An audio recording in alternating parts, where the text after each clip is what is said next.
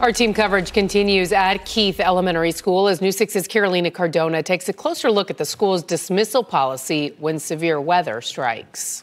The school district telling us today that this particular elementary school has early dismissal 4 days a week around 2 p.m. That's when the storm quickly came through and caught school officials off guard. Correct. This storm came upon us fast. As you may know, there was no alerts, no severe weather alerts that came and prompted, hey, this storm's coming.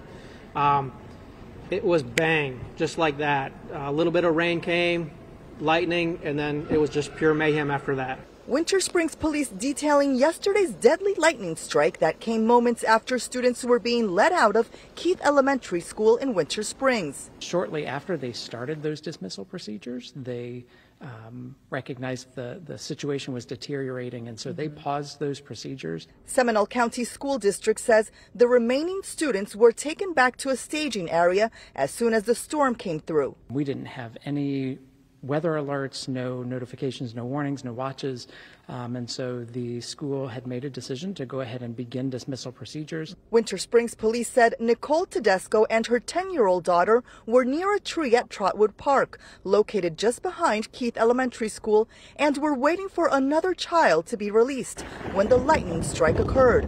Another 18-year-old woman was also injured. So this really caught you guys off guard?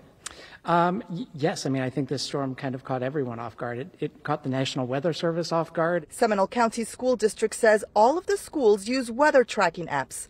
The school district said yesterday Keith Elementary was using the Climb NOAA weather application at the time of dismissal.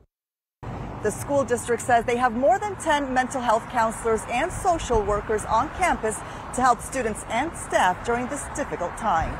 In Winter Springs, I'm Carolina Cardona, getting results in News 6. So we put a list together of tips to keep you safe from lightning on our website. Just go to clickorlando.com to learn more.